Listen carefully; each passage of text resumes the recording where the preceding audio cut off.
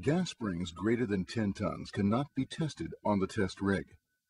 We test them instead by checking the gas pressure in the gas spring. To avoid damage to the gas spring, soft jaws should always be used when fixing the gas spring in the vise. Check the gas spring model before beginning the test.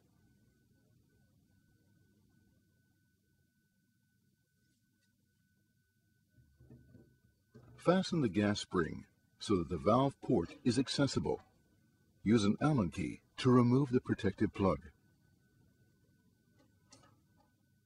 Make sure the armature's sealing washer is in place and undamaged. If necessary, mount an adapter suited to the gas spring.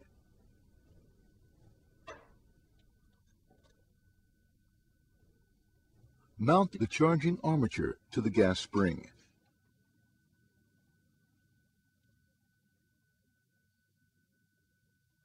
Check that both valves on the armature are closed.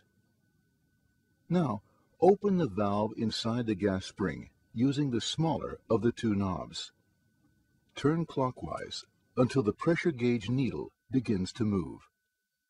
Continue turning, but no more than another half turn. If you turn it too far, the valve may be damaged. Read the pressure gauge and compare with the desired or maximum pressure. Remember that the gas spring may have been adjusted to a different charging pressure than the max.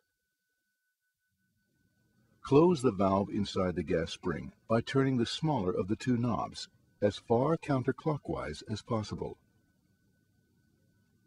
Evacuate the pressure in the armature by opening the evacuation valve. The charging armature can now be safely disassembled.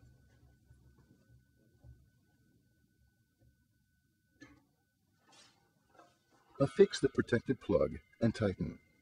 It's important to do this as the protective plug has a sealing function.